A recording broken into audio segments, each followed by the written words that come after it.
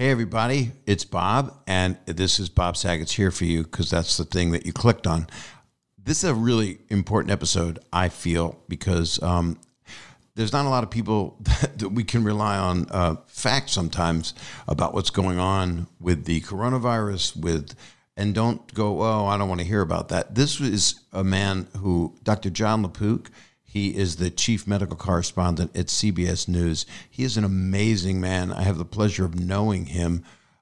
He's a doctor. He could have chosen not to be a doctor anymore, but he is not only a professor of medicine at NYU School of Medicine and the Mabane professor of gastroenterology, which I say every 5 minutes, at NYU Langone Health. And he's a practicing physician. He practices every day, and he actually does it. He doesn't just practice.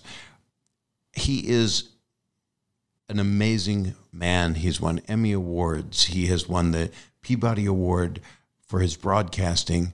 But more than that, he is a humanitarian, and he knows a hell of a lot about what's going on. He's in constant contact with everybody at the CDC.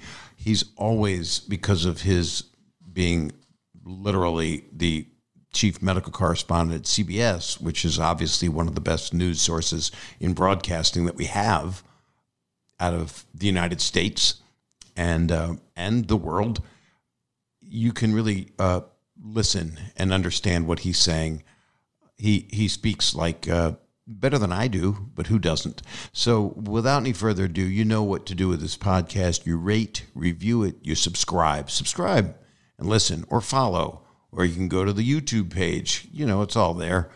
And I don't know what to say, except it's a pleasure to introduce a guy that I wish was my doctor. He is a doctor for all of us. It's a person, Jon is a person that you should listen to and watch whenever you get a chance, when he's on 60 Minutes, or when he's on CBS This Morning, or when he's doing any reports for CBS, and just seek him out, because he is a speaker of truth and empathy and love of humanity, and wanting to wrap his hands around this pandemic that we've been going through and how we're going to get out of this together. So with no further ado, here is Dr. Jonathan LaPook.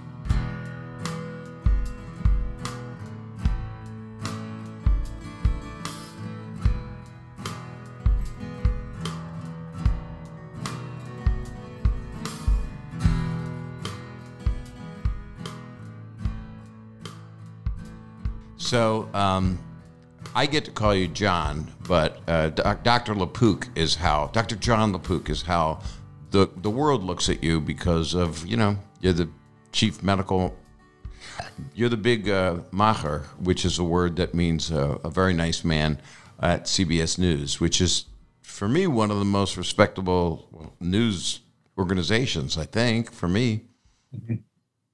Yeah, I'm the chief medical correspondent for CBS News. So I do the evening news and 60 Minutes, CBS This Morning, and CBS Sunday Morning Radio, all that stuff.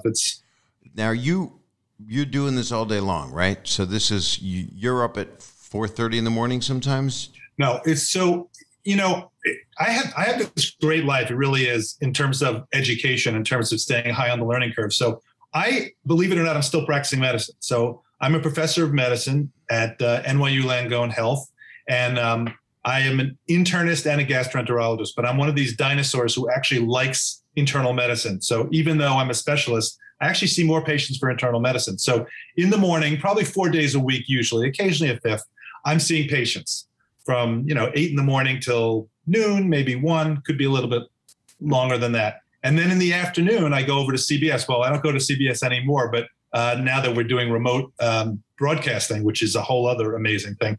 But right. My office was at about 10, 15 minutes away from 57th and 10th, which is where the CBS News Broadcast Center is. So it'd be great. I used to work in that building. Before they gave it back to the news division, they gave it to the entertainment division. And I got fired from a show called The Morning Program. And then, thank God, CBS News took over again. Oh, I didn't know that. What was the morning program? That's what everyone will always ask. It was with Rollin Smith, the local newscaster in the New York area, and Mariette Hartley, actress. The two of them together were the hosts, and I was the third sidekick. And then Mark McEwen did the weather. Very sweet man. He was the weatherman, but then when I left, he became the third wheel. But they were trying to do comedy in the morning and make it more entertaining for people, like drive radio. And it was a good intent. But I think people really, when I watch the news in the morning, I do tend, not just because you're here right now, to go to CBS because I'm looking for the least biased of information that I can get. And knowing you now, because we both, and I'm going to be talking about you a lot because I think literally the world of you. I feel like we're related somehow. Somehow, if you go to some DNA somewhere, some little shtetl in Eastern Europe, there's somewhere we had to run from. Yeah, no doubt. But you're, of course, it's your wife is an angel, Kate, and you have two beautiful sons, and Daniel and Noah. And Norman Lear is your father-in-law, which he is one of the most important people in my life that I love so much. And so people are going to want to know some stuff. And that's why I wanted to record this really right before, just a couple days before they're hearing it right this moment, because everything that's happening in the world with COVID changes every hour. It's the one thing predictable about this virus has been that it's unpredictable. Right. But I won the father-in-law sweepstakes. I really did. I hit the jackpot. He's one of my best friends. You know, what's better than that? Your father-in-law. And that's where this organically happened, where I asked you to do the podcast, because we do a thing called Cigar Night, which used to be live, and we would all hang out and smoke cigars, play music. A lot of people from Concord Music, when Norman started it years ago, and we sit around, we play songs, we would eat, we would drink, and all we would do is ask you constantly, since COVID hit, when can we be with Norman live? And it was wonderful that you were on that Zoom call with us the other night, because it was the first time you were there the whole time, and it meant a lot. So one of your main purposes, besides your patients, besides helping the nation understand what they're going through right now, what our world is going through, is to take care of the precious gift that is Norman Lear. That I told you, hashtag don't kill Norman Lear. When I was trying to convince everybody to be super careful. And look, this whole pandemic has been grueling. It's been devastating. It's been emotionally taxing in ways that we don't even know yet. I really worry about the effects down the line, especially for kids and that generation who is going to have some degree of what's called ACEs, adverse childhood events. But for it's a risk-benefit thing in terms of how careful you are. Hopefully everybody's as careful as they possibly could be. But Norman was 97 and change when the pandemic started. He turned 98 on July 27th, 2020. And, he was in the group that if he got COVID, it would have been a real problem. So you all, thank you all for being so understanding, and everybody around him in his life. I was a bit of I was very strict in terms of keeping him safe and all. You're wonderful. And I did have the advantage, of course. I'm following this for 60 Minutes and CBS News, and so I'm talking almost every day to world leaders about this, including Tony Fauci and Francis Collins, who's the head of the NIH, and a lot of scientists. So I did have really my finger on the pulse. You don't have to be smart. You just have to know somebody smart. So I know all these smart people who were able to give me information. And I'm so happy that Norman is now fully vaccinated. So the risk goes way down. It's not zero, but it's way down. And we can start to get, I think as a nation, we're all aching for it, to try to get back to some semblance of normality. Not normal. It's going to be a new normal, as everybody's talking about. But, when you're vaccinated, we're talking about the carrots and the sticks. The carrots, which the CDC just talked about a couple of days ago, is what can you do now that you're vaccinated? You can do a lot of things. So I think it should be incentive for people. And that's for people that are open to listening and trying, and where do they get their information? Because there's so many different sources, and who do you trust? And, and then J&J goes off the market and then comes back. And then I liked that I liked that they took it off because they were that cautious. And then they put it back with the right label. They could have just put the label on it, but they did it with their baby powder. And that was a problem. Bob, I completely agree with you. And I know there was some controversy. Why did they even say anything, right? This was the J&J vaccine.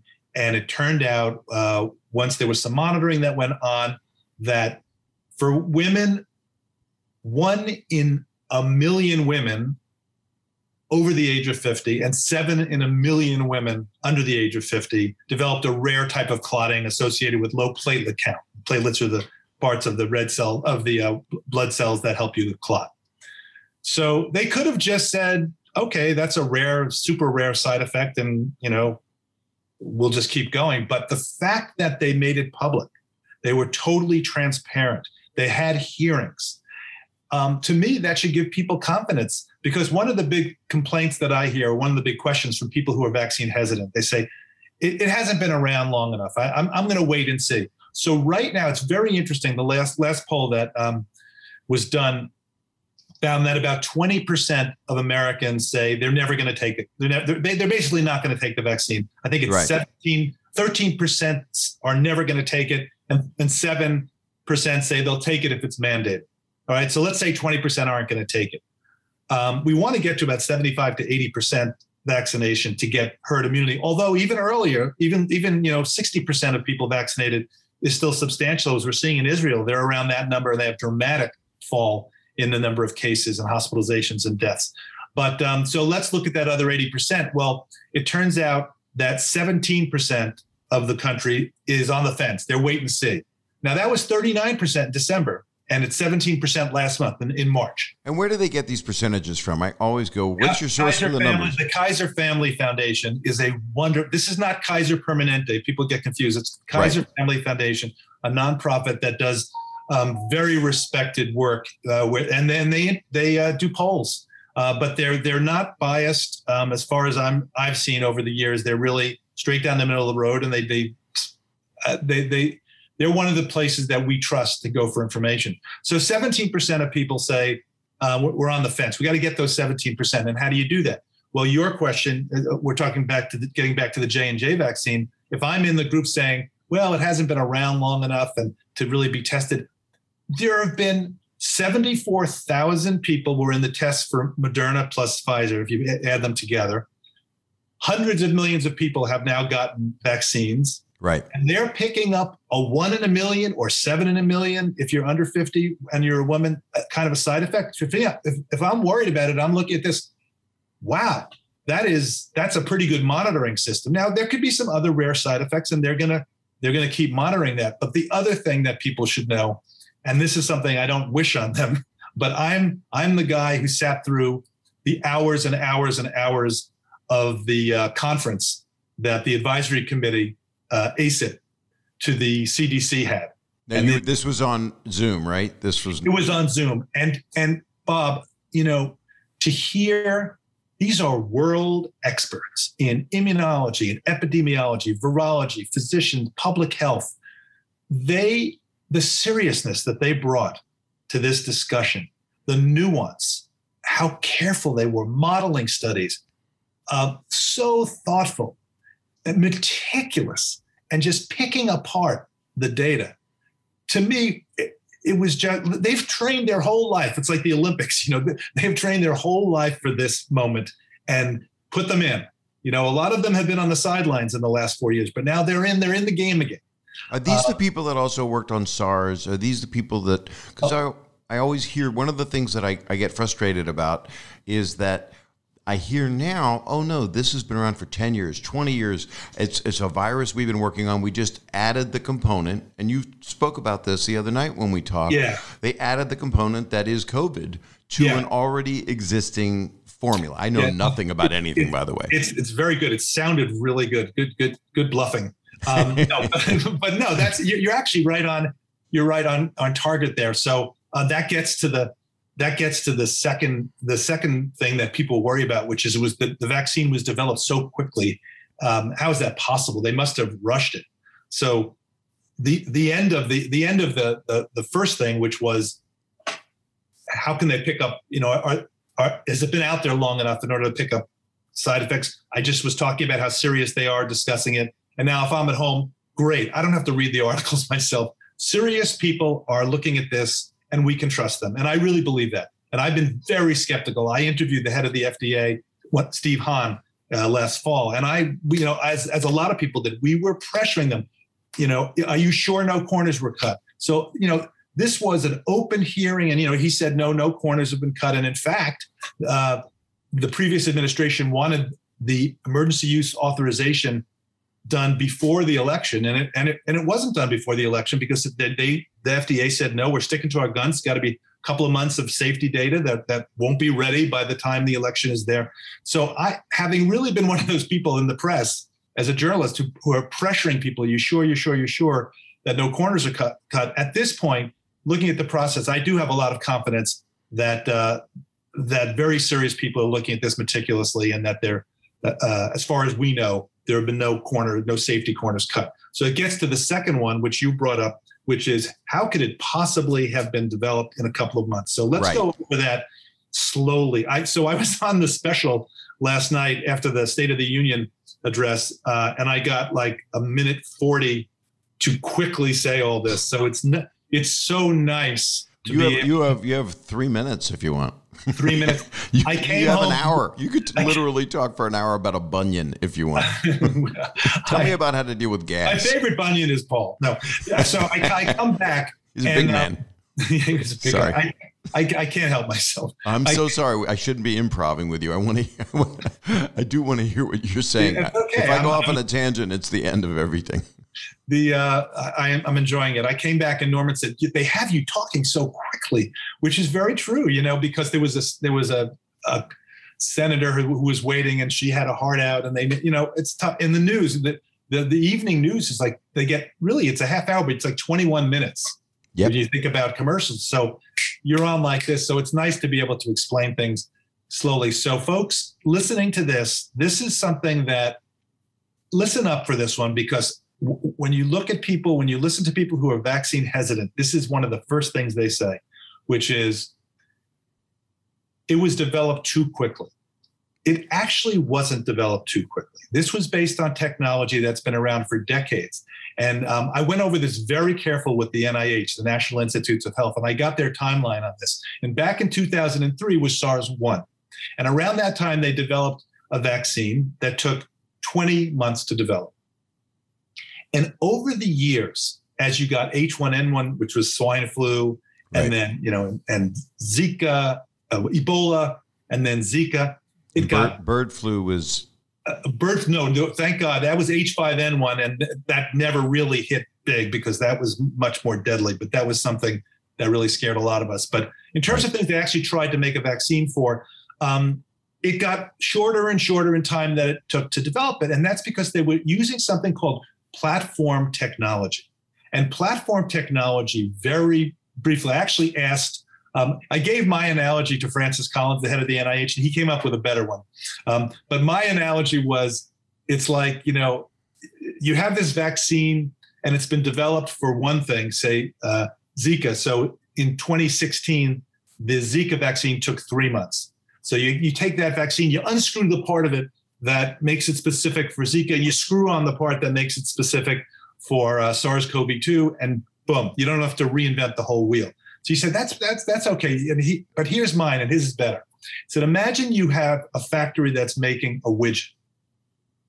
And you decide, I'm going to make a new widget. You don't have to have a new factory, a new assembly line, fire everybody and hire new people. You get a new mold, and then you make the new widget based on stuff that you already have around. Right. So there was this technology that was existing having to do with messenger RNA. It's really stunning technology. Technological tour de force. And where is this being explored? Was it in labs? Explored, the National Institutes of Health, the Vaccine Center, And where is that for people that don't even know? That's in Maryland. That's in Maryland. And Kismekia Corbett, who's this wonderful woman who's very, very involved with it. She, I went up there and I interviewed her, and she was so excited. And she was telling me this was, I think this was before the vaccine. So on January 10th, 2020, the Chinese published the genetic code for SARS-CoV-2.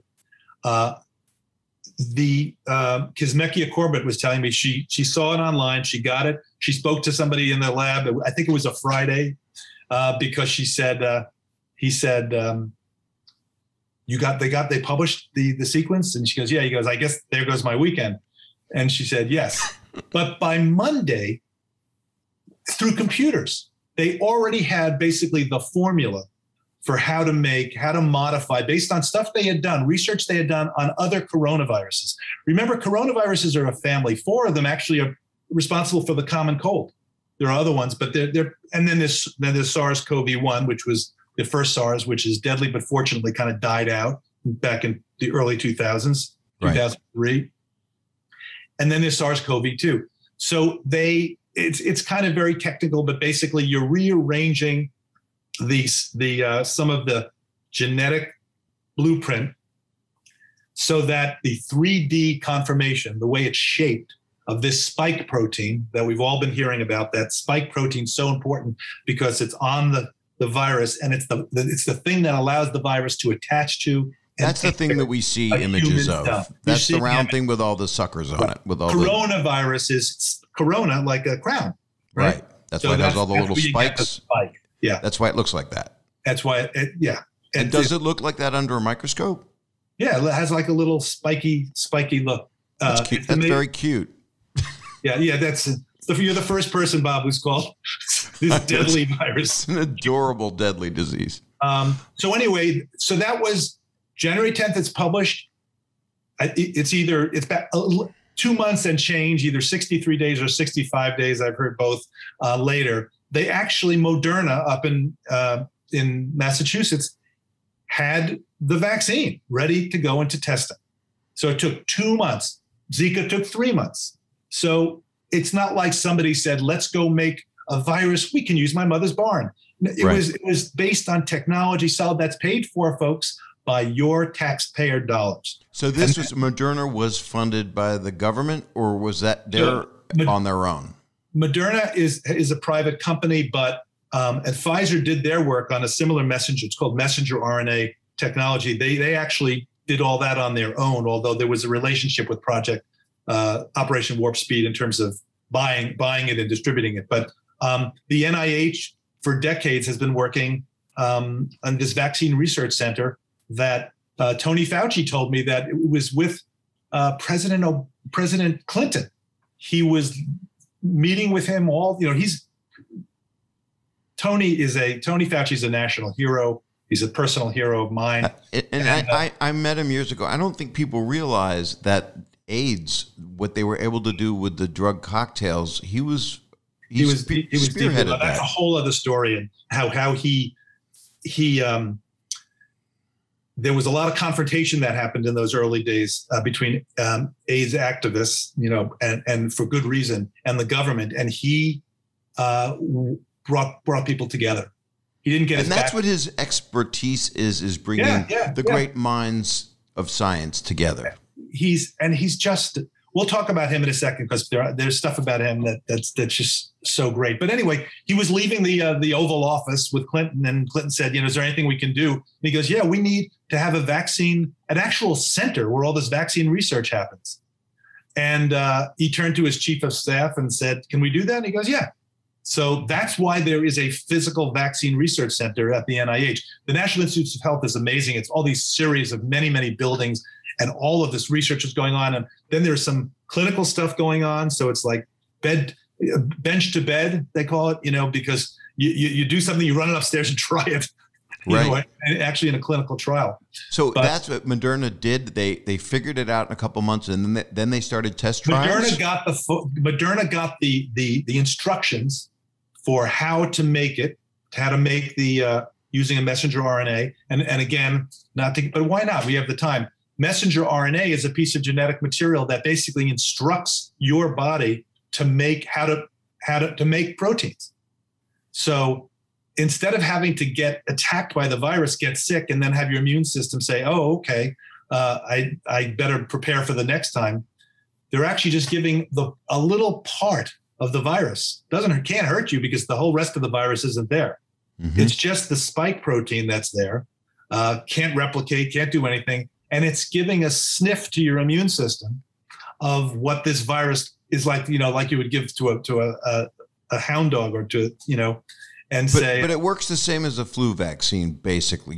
It works a little different than because it's just a little piece. This is messenger RNA, and it's going to be great for the future. That's basically the ability to give the body instructions, genetics instructions, is make this.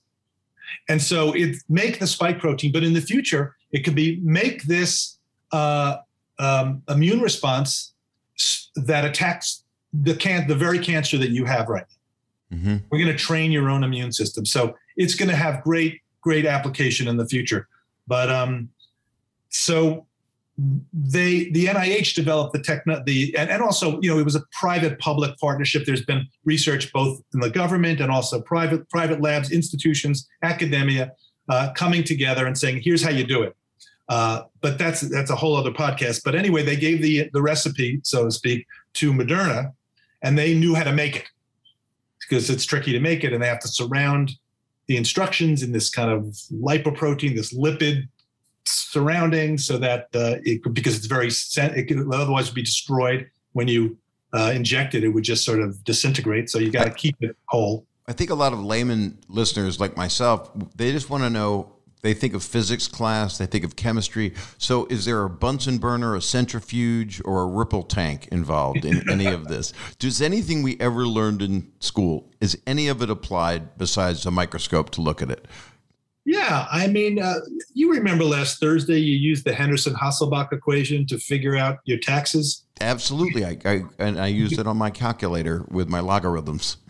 A lot of this stuff sneaks up on you in ways that you don't even realize. And I will say that arithmetic is probably the most important thing, and algebra. But it's very, very rare that you're going to need calculus. But, right. For people who are in science like me and who get turned on by it, it is a building block. You can't just start learning the eighth thing. You got to know one, and then one goes to two. And it's all built on each other. But, anyway, the bottom line is that the vaccine was then started to be made and went into trial in March. Now, this was 2 months. March 2020 was 2 months before Operation Warp Speed even started. Right. So I know that term Operation Warp Speed, it was kind of a tough term because it sort of implied to people that it's going so fast, that it's like too fast, maybe. But it was a very positive thing. It is one of the more positive through the government. And I was just about to say that what Operation Warp Speed did, and you have to give them credit. And I said this last night on national television after the State of the Union. You got to give them credit for this, which is once you had the vaccine in hand and you were doing phase 1, phase 2, phase 3. And for people who don't know, phase 1 is a very small safety study. What's the dose that we should give? And is it relatively safe in small numbers?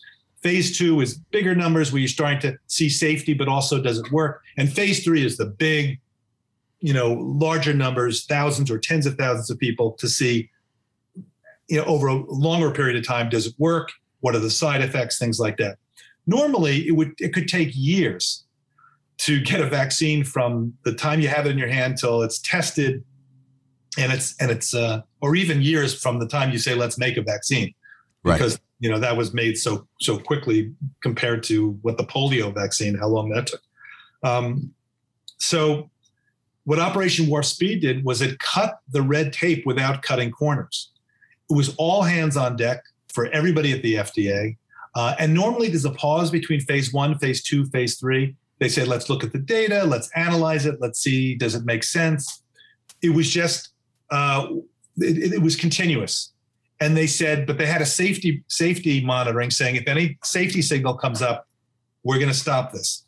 And so it happened very, very quickly. And that summer of 2020, more, thousands and then tens of thousands of people were tested. And by the time they got the emergency use authorization, it's an authorization. It's not approved yet, but it's an emergency use authorization. There were 74,000 people in the Pfizer and Moderna combined trials, 30,000 for Moderna and 44,000 for Pfizer. See how arithmetic is important? Exactly. 30,000 plus 44,000. I can do that. I can do that math. I have a calculator on my phone. But the question I have is, were those people was it already succeeding in those people, those test trials? So that was the thing where they said. That's where the miracle happened? Is that kind of? We were hoping, okay, what do you need for herd immunity? There's different ways of calculating it. I don't want everybody to turn this off, so I'm not going to talk about calculating herd immunity and what you need. But people think, maybe 70, 80%, maybe a little bit less, but around that number. We were hoping, everybody was hoping that, and Tony Fauci said, if we get 70%, I do an amazing Tony Fauci. You do, actually. If you could just lower yourself, can you sit on something shorter? No, You're a stool. We did a piece on Zika in 2016, and for 60 Minutes, and there was a shot where I'm walking with him, and the shot was from high up, and it's an outside shot, and I'm walking right next to him, and he's, I don't know, 5'7" or so, something right. like that. I'm 6'3". So on Facebook, I got a question. My wife and I are having an argument. She says you're 8 feet tall. I think you're only 7.5 feet tall. So anyway, but Tony Fauci, bring me back to this, whatever the heck we were talking about. But Tony Fauci, I got to digress here, because Tony Fauci was the captain of his Brooklyn high school basketball team. Oh, I had no idea of this. He was very, very fast. Right. And he said he had a great two-handed set shot. And the second that the jump shot came out, he was done, because he just got blocked all the time. Right. And he talked about his family. He has a sister. His father was a pharmacist who they called Doc. He was so wonderful, and everybody came to him for medical problems. He said he didn't care much about making money. And quote, much to the chagrin of my mother and sister, he said, we were the last people on the block to get a television set. But I said, what was your favorite show? He said, The Honeymooners. Oh, that's pretty much everybody's favorite first show, if they can. And I recommend it to Gen Z. They have to see The Honeymooners, because I think they will laugh at it. I think people will find that funny. There is a universal humor to the scene where Ralph and Norton are carrying a bureau, and Norton says, I got an idea. Whenever I can't do a Norton. And he says, I have an idea how to make it. Let's take the drawers out. And Ralph says, great idea. So they take the drawers out, put it on top of the bureau. If people don't know, that's Jackie Gleason and Art Carney, and it's one of the first, most amazing. It was almost like Death of a Salesman. It had its own. They were dreamers, They were Art Carney's character worked in the sewer. It worked in the sewers as a hardworking man, and Jackie Gleason's character Ralph Cramden drove a bus. And there's an everyman thing about it, and I think that's what. Things like King of Queens, different kinds of shows that had working people, hardworking people represented. It was so amazing because there was always an American dream behind the show, and he would always have a pipe dream. We're going to make it. We're going to make it, Alice. We're going to get out, and I'm going to get out of the sewer, and they were always hoping for that brighter day. And I think it makes me, I have been thinking about The Honeymooners because of what we've all been going through and what the working family has gone through, which is not being able to work. Mm-hmm. And now things are coming back. And I actually wanted to get you back before we found out about Fauci's height and family history, and I just digressed. You were talking about 70% was more than they expected of Moderna. Now I have to digress because we're Please. That's why I love this. And say that the Honeymooners, so one of my early moments of chagrin was we were at the graduation. It was a private school somewhere up in Westchester. You're hearing the phone from, I didn't hit do not disturb, but anyway. And my cousin was graduating from someplace, and it was outdoors, and there was Art Carney, because I guess his son was graduating. And my grandmother, we called her Nanny, she, Lenore Eisenbud, went up to him and said, because we didn't have the courage, but she goes up to him and says, "How does it feel to be out of the sewer?" Oh my. Wow. And we hid behind the chairs. It is when someone identifies only with your character, and the man worked in a sewer. So how does it feel to be out of the sewer? But anyway, so the thing about, so we were hoping for, 70%, Tony was saying 70% protection would be great. So in comes the results, 95% protection, 94%, 95% against getting sick. And in the studies, which were a total of 74,000 people, as we said, nobody died and nobody was in the hospital. So why didn't, I'm sure that was released. I'm sure people found out that information. Yeah. But I think so many people that are hesitant, and I got to be honest with you, I just got tested. I'm doing a TV show tomorrow. I just got tested here at the house, and the nurse practitioner that came here told me she has not had the vaccine. And I said, well, but you're around people. Why have you not? And she said, I just haven't, but I should. And I think that's also a certain amount of people that it's not high on their list, or maybe there is a little bit of fear because they hear you don't feel well after the second shot. Mm-hmm. But what's interesting to me is it's not all this political rebellion when I talk to people. Some people, they also know now, I'm all over the place, but that's me, that they are able, and correct me if I'm wrong, with different drugs to help people more now than they could in the very beginning, where you ended up on a ventilator quickly. Is that accurate? We know more. We know that steroids can help and some other remdesivir can help, but 570,000 people have died. Yeah. And, we're still having many hundreds of deaths a day around the world. You see what's happening in India. It's a tragedy over there. Remember we talked about bending the curve. We wanted to bend the curve so that we didn't have the spike of cases that would collapse the healthcare system. Well, it collapsed in India. And a journalist live tweeted as his oxygen level dropped and dropped and dropped until he died. So they're having people dying because they don't have enough oxygen. And that's on the upswing there right now, right? They have not hit the peak yet, there's correct? A little bit, actually. I saw a little glitch where it looked like it might be turning down, but no. They're if you look at the 7-day averages, they're still in huge trouble. Oh. And this gets to super serious part of the conversation, which is there are a lot of reasons to care about the rest of the world. This is a moment where we have to look at our common humanity and say, we are, you've heard it over and over again, we're all in this together. Right. And the pandemic's not going to be over for anyone. The pandemic's not going to be over for anyone until it's over for everyone. Mm-hmm. Because we live in this very small globe.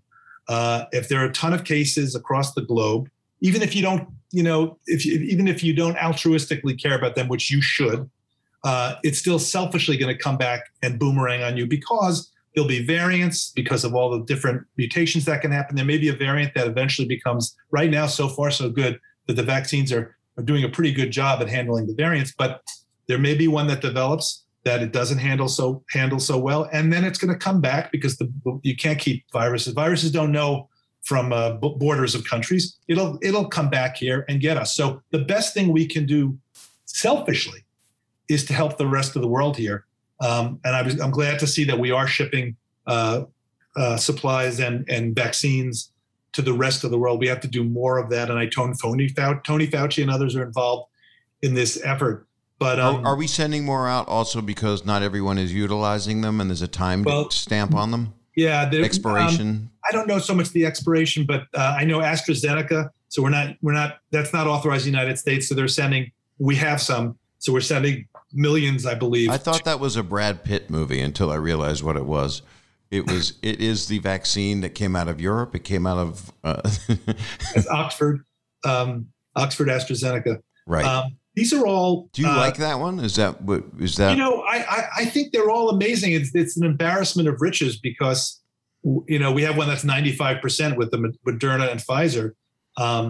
Johnson & Johnson was actually 85% effective at preventing severe illness, but their press release originally I buried the lead. It was like in the 60%. It was in the 60s and 70s because they were saying protecting against moderate to severe. But what you care about the most is severe. Are you going to die or end up in the hospital? So they kind of buried the lead on their own press release on that. And AstraZeneca has had some clotting issues, but again, very rarely with the clotting and the low platelet count. So when you look at the risk benefit, you're going to save, and which they did in the modeling studies that they talked about at the NIU, at this meeting that I talked about with the advisory committee to the CDC. When they were talking about the J&J vaccine, they said, yes, it can happen very, very rarely. But when you look at a model that says how many lives are saved, there's no doubt that the benefits of getting vaccinated far outweigh the risks. So I'm worried right now about. If you're the person who gets the side effect, you say, why did I do it? Because if you're the 1 in a million, it's 100%, even if it's 1 in a million for the population. Exactly. And I think that's the fear that people have. And that's why I wanted to talk to you about this, because I want people to believe that the vaccine works and that science works. But I understand people that are hesitant because of what we've gone through as a human race and what we've gone through in this country and are going through.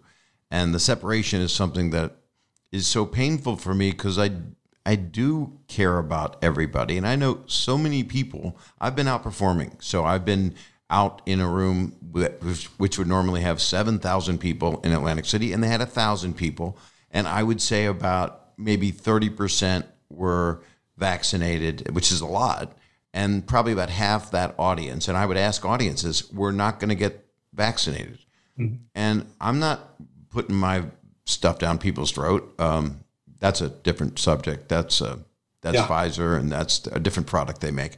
But wow, my wife's going to like that one. But how can I help people, or how can we put it into plain speak that doesn't push people away? That's your job every day, right? Yeah. Is to somehow get it out there in human terms to educate and make them believe. A lady, a wonderful mom in Kansas, watches CBS News, watches 60 Minutes, and says to her kid or her brother, I watched this thing, and Dr. Jon LaPook said this. Maybe we should think about it. Those are the people that I'm hoping can understand that, because I truly believe in this. So a couple of things. First of all, I want to get into that discussion about vaccine hesitancy because it's a topic I've been very concerned about for years. Remember the measles, MMR, there was a whole vaccine hesitancy about that. And I actually did a big piece on it for CBS Sunday Morning where I looked at, how do you talk to people? And more importantly than talking to people, how do you listen to people who have vaccine hesitancy? But first, a question. In your audience, were they wearing masks? They came in with masks because that's the policy of the place. It was the Hard Rock in Atlantic City. They wore them when they had their beverages, because people drink when I work in order to get through my work. They would take the masks off, and then I would say most people would leave them off and have the drink, whether they were using it or not, because it's not comfortable. But they were very distanced from other people. But still, I saw the movie Outbreak, and I saw a phlegm ball point of view going in a movie theater, coming out of one guy's mouth when he was laughing, and then circle around and go into another person's mouth. And I went, oh, that's how this is transmitted. So yeah. And it's too bad that the public health message during the pandemic got politicized so much, because something as simple as wearing a mask, it should be a no-brainer. Yes, it's true that at the beginning of the pandemic, the public health people, including Tony Fauci, said, you don't have to wear a mask out in public. And that was for a bunch of reasons, including that there was a fear of a shortage of masks for health professionals who really needed them. But also, we didn't know if they really worked. There wasn't a lot. This is March 2020 kind of thinking, March right? 2020. Right. But most importantly, we didn't realize yet that people could spread it. And in fact, 50% or more spread it without having symptoms. So once you're spreading it without having symptoms, you can't rely on telling people, if you feel badly, just stay home.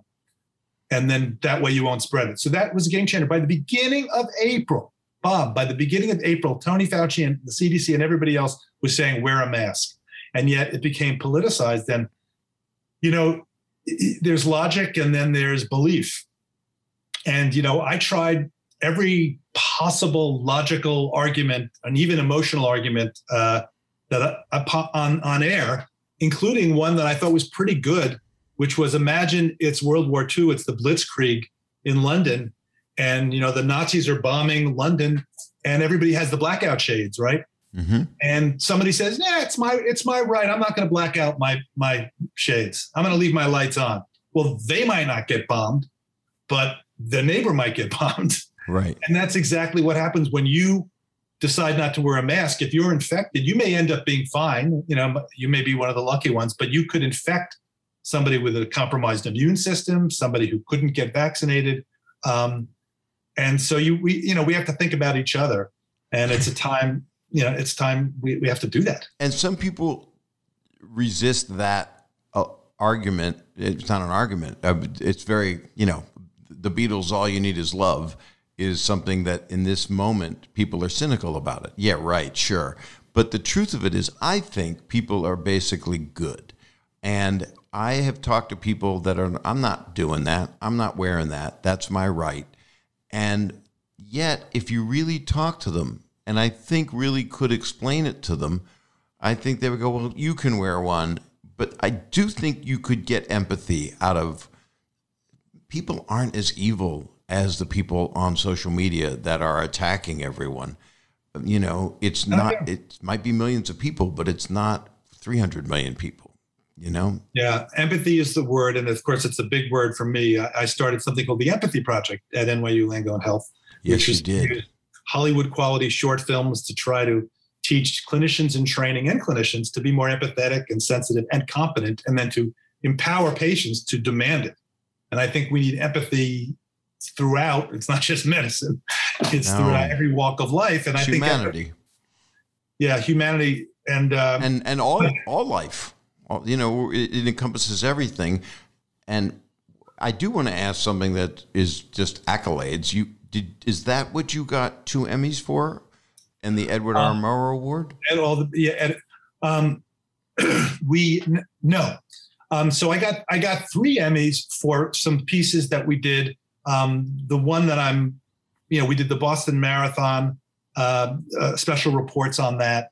We had a best show. I was part of a best show for CBS Sunday Morning. Our piece was on Gilda Radner, and oh my God. And I interviewed Zweibel for that. I love him, and she was. Norman the other night was talking about when he hosted Saturday Night Live. He loved Gilda Radner so much. We all did. Gilda Radner was great. We all did. Anyway, that was a really great. But the one I was really most proud of was we did a piece where there was a shortage of. I found out through a friend of mine who was a doctor that there's a shortage of chemotherapy. This was back in 2012, I think.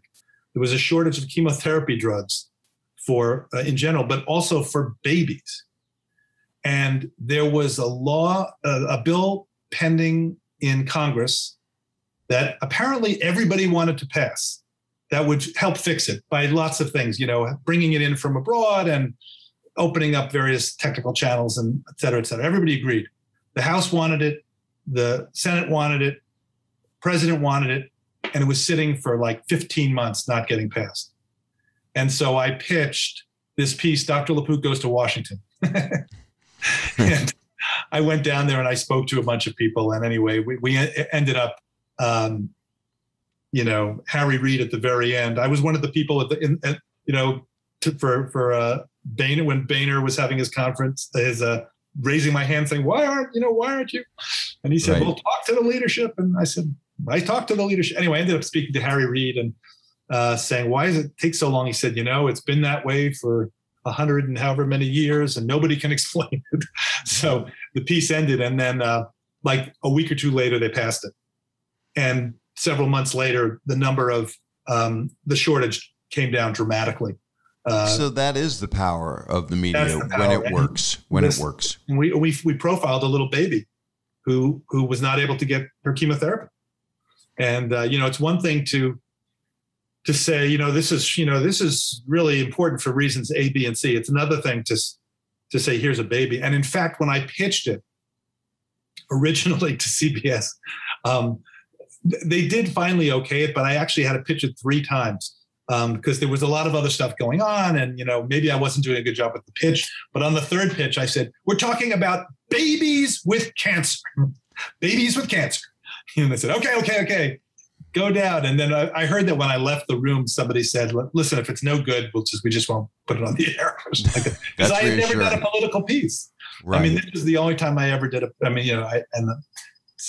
but it's not political. I mean, at all. It was a health piece, but I had talking to these senators and congressmen, right? That is Rooney, right.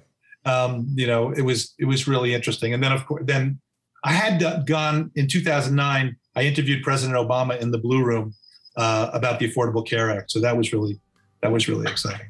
And you also, I have so much I want to talk to you about. I know you probably have plans, but we'll be right back.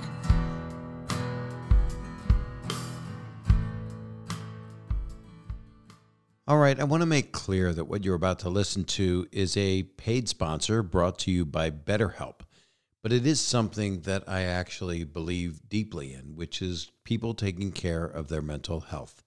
Throughout my life, I've known a lot of people that have had issues and problems and could have been helped. And BetterHelp, I know you've heard a lot of ads for them. I hear them all the time, and I really appreciate them, because not a lot of people understand therapy or understand getting help for their mental health, being able to talk to people.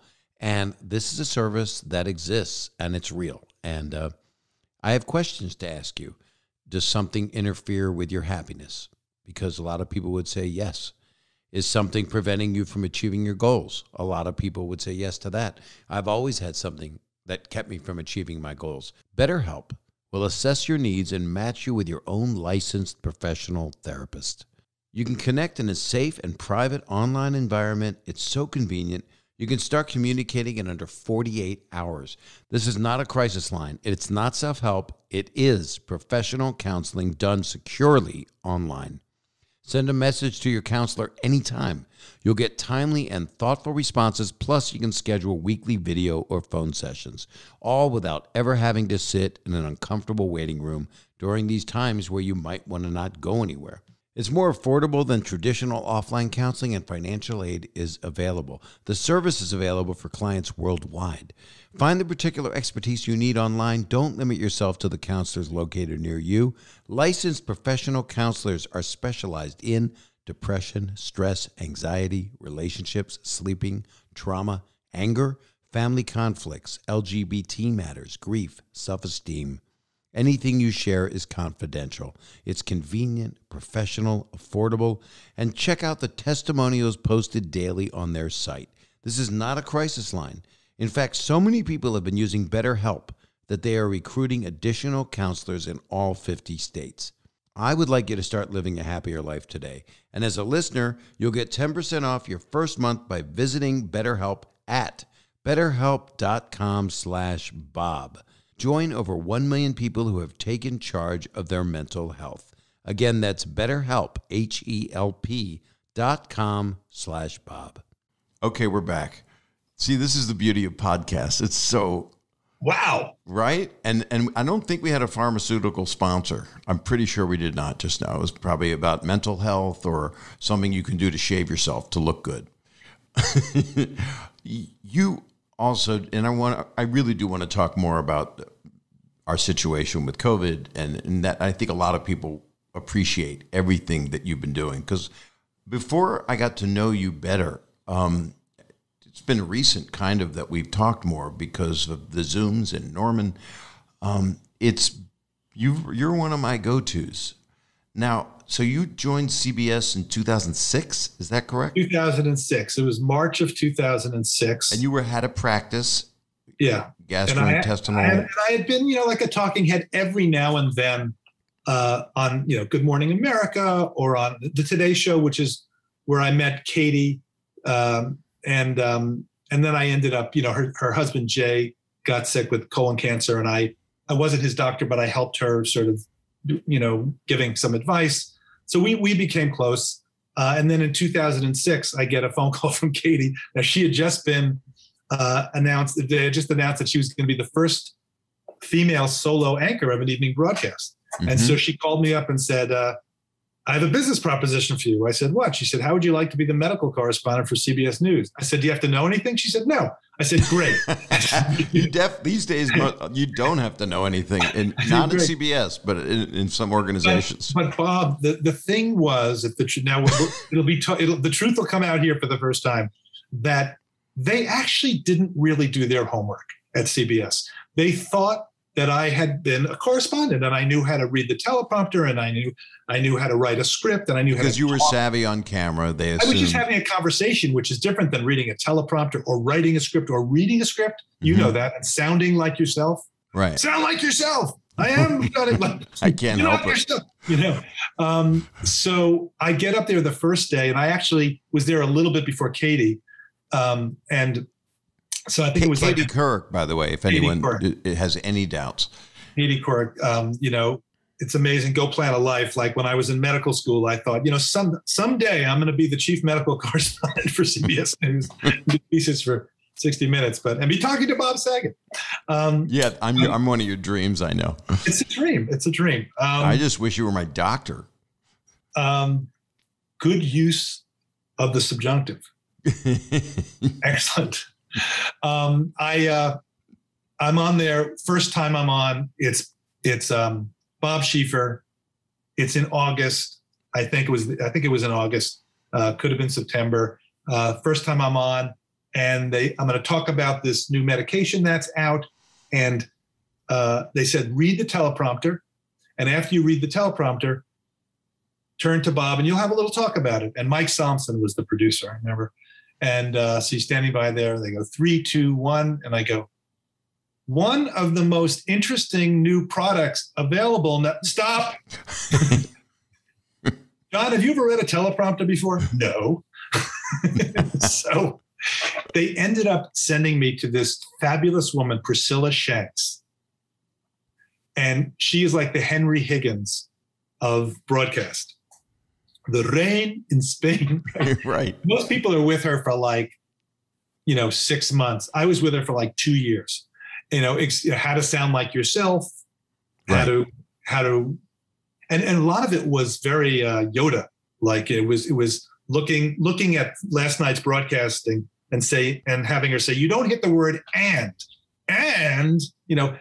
people are listening and even not watching. The words matter, which words you hit. Have the thing that's most important at the end of the sentence, lots of things like that. But then it becomes, and I know from all my teleprompter experiences I learned, it becomes it's just a tool. It's almost like your notes. Even if you're reading it word perfect, it's still, you're able to take a pause and the teleprompter person and you become symbiotic and they wait for you and you can take off roads. Yeah. What I love about what you do, what the best people are able to do to impart medical information is to just be speaking to people, and it's broadcasting. But, you watch these TV doctors and they have shows and they're famous and we know who they are. And I don't go to them for my medical advice. Once in a while, I'll watch it or I'll hear them talk. But the ones with the shows that are syndicated or a network or daytime shows where they're a TV star, I'm not going to ask you how you regard them because they're helping people in a different way. They're doing it for the home audience. Do you find a lot of misinformation out there because of this kind of broadcasting? I think the misinformation is really on the internet, where anybody can tweet with somebody has 3 followers, and their tweet looks as the same font as somebody with 3 million who's had a huge education and is well regarded. That's where we're at. That's where everybody's got a voice. We wanted to say, isn't it great, the internet, that everybody has a voice? And now it's like, maybe everybody shouldn't have a voice or the same. If there should be some sort of weighting. By the way, this comes from somebody who has a PhD in electrical engineering, and he's talking about electrical engineering. A good housekeeping. I don't have the answer for the internet, believe me. But it's kind of become, there was a South Park years ago, South Park, which represents satire, which a lot of people don't know what satire is now either. But it would be like, here's the leader of the free world in a split screen with, and it was inappropriate what they said, but it was basically a little person in a bikini, and they have equal time. Yeah. And both of their viewpoints have equal time. And that is, yes, everyone should have a right to their opinion, but do you give them equal time on the news? And people, all of our cable news services, they put on things that serve their product. So this gets to something I take enormously seriously, which is I'm speaking to millions of people. You can't unsay something to millions of people. So you really have to think about what you're saying. Mm-hmm. And I know it's maybe a minute and 20 seconds on the evening news. I've spent the whole day working on it and speaking. I may find out about a story in the morning or even in the afternoon or maybe an hour before the broadcast. And I do research. I go to databases. Fortunately, one of the great things, it's a great being high on the learning curve. That's what you always want, right? Being high on the learning curve. I pick up the phone. Anybody will pick up everybody answers. I can call Tony Fauci. I can call Francis Collins. I can call the head of the CDC. I just spoke to Rochelle Walensky a couple of days ago. I met her we knew of each other, but we hadn't spoken, and I was super impressed with her. So, and then they bring me up, and then I speak to the world's expert in whatever it is, and suddenly I'm at 88% of what I need to know in order to really talk about it. Having started out the day maybe at 30%. Because of just my knowledge as a physician and a professor of medicine. So it's amazing. I can learn all this stuff, but then I go on TV and I am sweating every single word I'm saying. It really matters. Mm-hmm. This is why you're so great, Jon. This is so important that you're imparting information. You're the conduit. You are the messenger of all the first thing you can put all the information into your mind and out through your mouth from these experts and not misrepresent what they said. Yeah. And then get the jewels out to the people. I think it's important to have humility throughout it all and realize, we have a research department. They've saved me more times than I can tell you. The head of it is Debbie Rubin, who is, without her, there's no CBS News. And then she has many times said, well, wait a second. You just said 2 + 2 is 5. Do you want to rethink that? So people don't realize the amazing support system that there is behind that. But I will tell you, very early on and here's a story I haven't really told. Very early on, I went on the air. It was like 2007 or 8. It was or maybe earlier. And I was reading a teleprompter about the flu vaccine, when you give the flu vaccine to kids and how many doses. And as I'm reading it, I'm saying to myself, that doesn't sound right. But I read it. And it turned out it was wrong.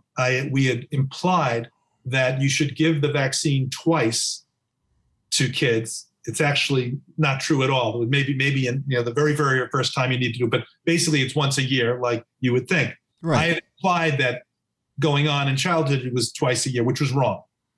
And I went up to I realized it right away. I went up to our producer. I said, we have to make a correction on tomorrow's news. She said, no, we'll put it on the web. I said, I just said it to 7 million people. I'm gonna unsay it to 200,000 who are on the web. And she said, that's the way it is. I go home. I am stewing on this. You're right. I'm stewing on this. And by the next morning, I am in a state. I had patients in the morning. I walk over on the way over from my medical office to 57th and 10th. I'm doing the scene basically from a Groucho Marx movie, which is the one where he plays the head of a nation and they've been at war with another nation. Is it Pretonia, right? Or for like 500 years. Duck soup, or I don't know, whatever it was. Boy, this is where you needed me and I left you hanging. It's okay.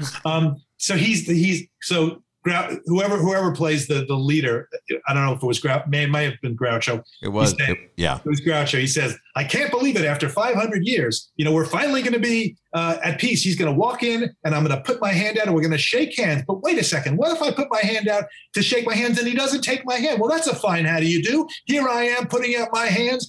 And so he walks, the guy walks through the door and says, Conrad, you won't shake my hand? It's war, So he has completely worked. That is what I did. So by the time I'm at, it's the old Jack story. The guy's not going to lend you the jack. You knock on the door and you curse at the guy for not giving you the jack. So 7th Avenue, I walk over from 5th Avenue. By 7th Avenue, I'm calling Kate, my wife, and I said, "How would you feel if I were to quit CBS today?" And she knew I was thinking, but she said, "I'm with you. I back you up 100%." Wow. I love this. So I get into the broadcast center and I said to Rick Kaplan, who is a legendary executive producer, he has won 50 some odd Emmys and bigger than life guy. And I said, and I'm ready to quit. And I said, I have to do a correction tonight and I explained that yesterday, we implied that a baby had to have more than one vaccine. He goes, what's the worst thing that can happen? I said, a baby will die because a mother will not give her baby the vaccine because they don't want to give two. And they figured the heck of it. I'm not going to. And then the baby gets the flu and dies. He turns to Chris Dinan, who's now at ABC, but he says, Chris, we're doing a correction tonight. It took him, the compile in his brain took anywhere from 3 to 4 seconds. And that's where we should all be at. That's why, for me, CBS News, not to do an ad for CBS News, but, Edward R. Murrow, Walter Cronkite. Walter Cronkite was the guy that told me that memory matters. And people like Susan Zirinsky, who's now the president, but she's going to be segue into a different role. But it's always been that they understand. For me, the Hippocratic Oath always trumps the Nielsen ratings. Always. Yeah. And the fact that I had a safety net made it so that I was fine. And I've been fine ever since. And anytime there's been a choice between I have a sick patient and I can't do it. I got to talk or be with a sick patient. There's never been a question that the priority is must do the news. No, I'm kidding. must do medicine. And to me, have you ever in an emergency situation brought the sick patient to your broadcast so you could do both? Sorry, that's my gallows humor. Sorry. I will tell you that I've taken care of a lot of people at CBS that I never say who they are. Nobody knows that the other one is just to ask me something. Every day I get several phone calls and I see many people at CBS and then my office actually when we were there, has blinds, it has a lock, and I have my medical bag there. And I have seen people there who are sick. So did you ever prescribe Lipitor to Stephen Colbert? That's a joke. I'm sorry. He and I we look similar, so I assume he's on Lipitor like I am for cholesterol. Good logic. I'm glad you're not the Surgeon General. I'm really glad I have nothing to do with your profession. But go ahead. No, there's so much that we should talk about the vaccine hesitancy because that is what I want to talk about. Yeah, and so let's talk about vaccine hesitancy because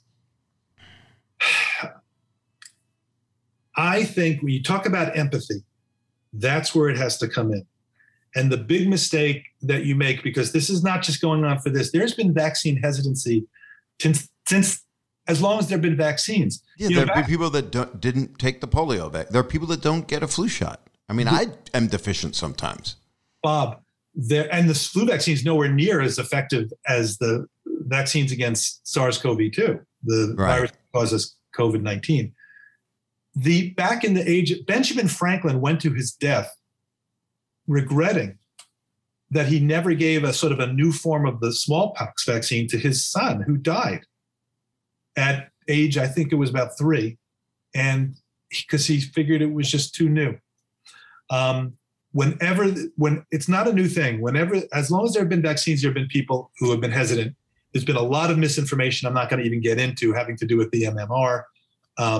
But when we did a CBS Sunday morning piece about vaccine hesitancy several years ago, I actually went around the country and I talked to people who were hesitant and talked to people who were actually also dealing with what you do about that. There was it ranges from people who are liberty, you're not going to tell me what to do. Right.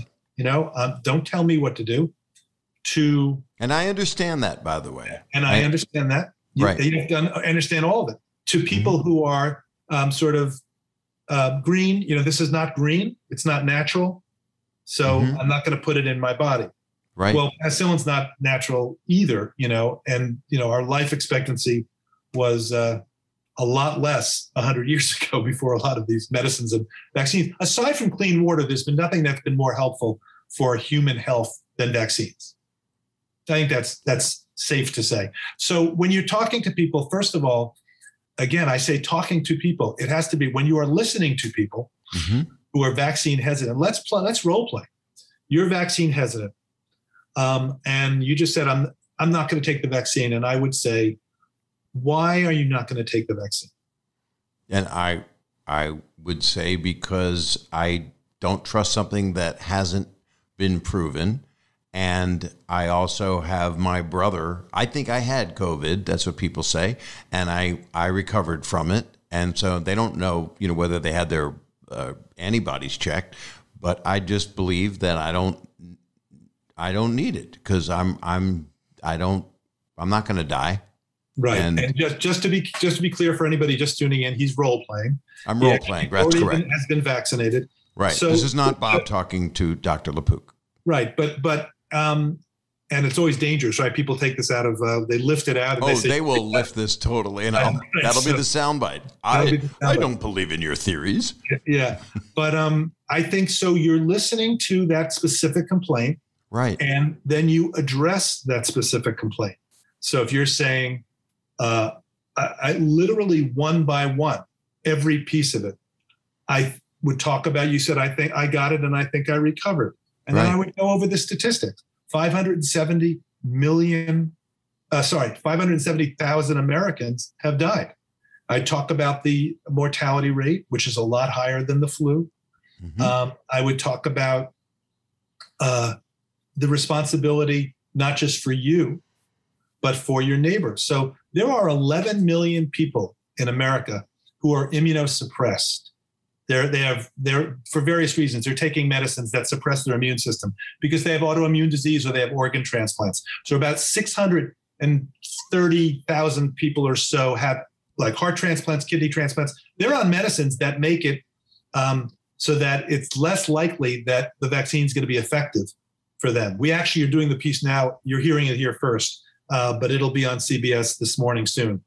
So there's that. And then so they cannot take the vaccine. They can take the vaccine. It's not going to hurt them. It's not dangerous. But their immune system, because the medicines they're on suppress the immune system. Because remember, the medicines are to stop your body from rejecting the organ that's been transplanted. It's a foreign object coming from another person. Right. So you suppress your own immune system. Well, that same drug that suppresses your immune system suppresses the ability of your immune system to react to the vaccine. So, and they're finding that some people react okay, and some people don't have as good of a reaction. They don't make as good of an antibody or immune response. So that's the people with solid organs. But then there are people with solid organ transplant. Then there are people who have like rheumatoid arthritis, lupus conditions where or been apt to get pneumonia. People, because it is a pulmonary problems are often the death cause from this disease? Yes, but what I'm getting at is different than that. What I'm saying is that because they have diseases where, and it's often women more than men, where their immune systems are revved up and they're attacking their own joints. They're attacking their own lining of their lungs. They're attacking their own body. They're called autoimmune diseases. Yes. So your immune system makes a mistake and it starts attacking itself. It thinks that its own body is the enemy, right, and it turns on itself. And in fact, that's what happens. In the second week of COVID. What happened the first week is the replication of the virus. The second week, which is so dangerous, is that your immune system gets so overexuberant that it starts damaging yourself.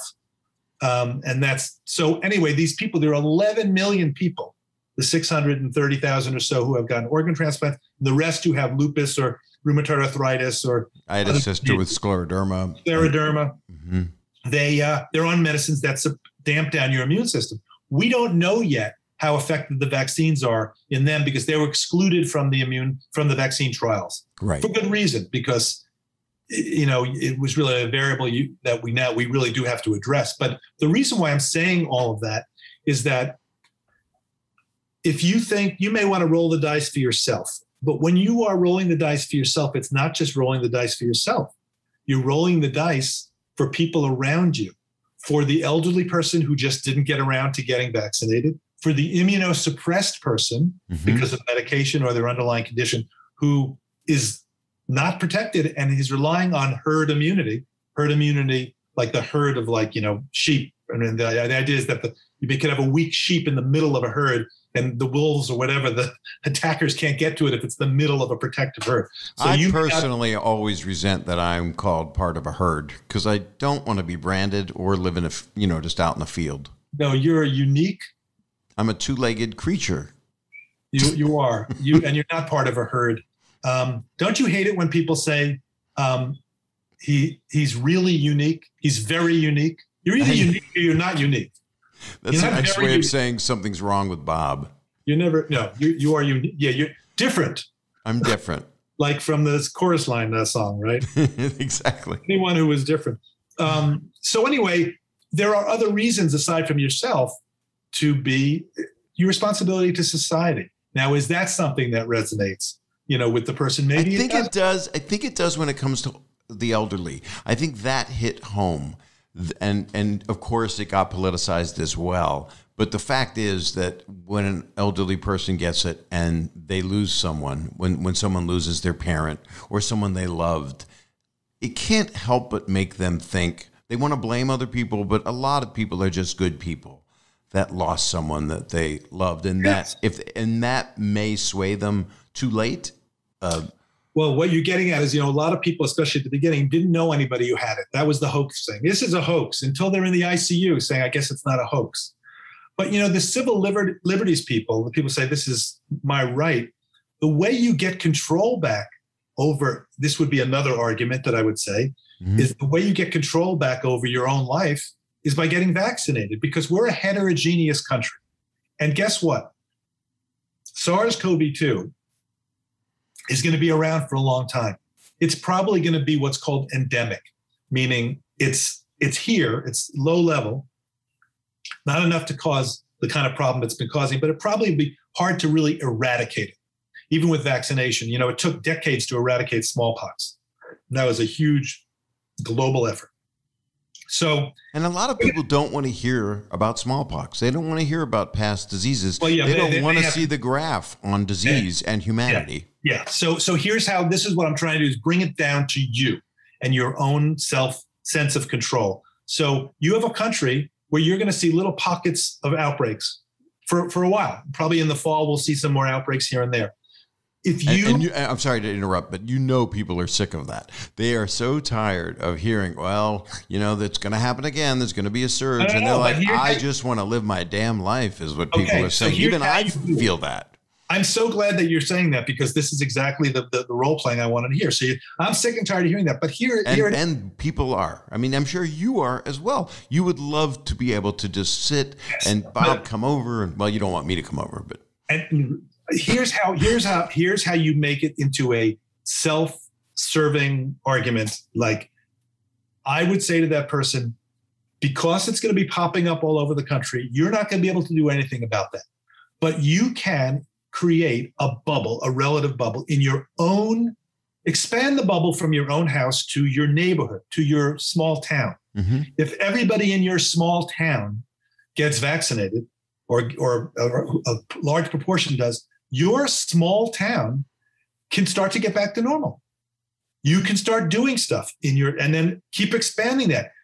Have it be that everybody's responsible for their own town. And the smaller you can get, the more granular you can get, I think the more successful. This has to be from the bottom up. It's not going to be, so what we've found, what they've found, the big they in research. Mm-hmm. Yes, it helps to have the head of the NIH, Francis Collins, wonderful man, saying, get vaccinated. Tony Fauci, get vaccinated.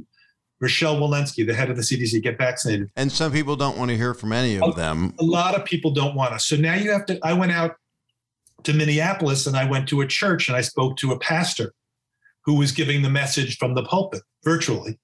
And he was saying, get vaccinated. And I said to him at one point, I said, they may not listen to the head of the NIH, but they're going to listen to their pastor. He said, yep. Yeah. They're going to listen to their pastor. So we have to go into the communities, faith-based communities, community centers. We have to go to trusted people around the country. I saw a wonderful sort of PSA type thing that Shaquille O'Neal and Charles Barkley and President Obama did, talking about getting vaccinated.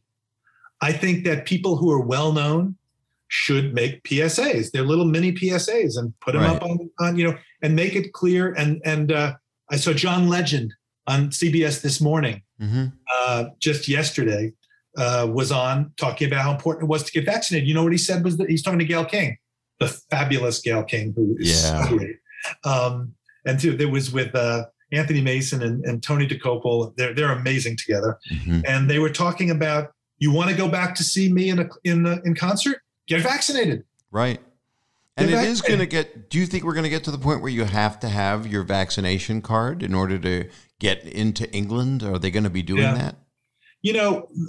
I think it's being done certainly in areas, the vaccine passport obviously can get, there are workarounds, and you can make a counterfeit $20 bill. You can get, kids get fake IDs. You can get your fake counterfeit ID. I actually am recommending to people, I told one of my good friends who posted his vaccine card, don't do that.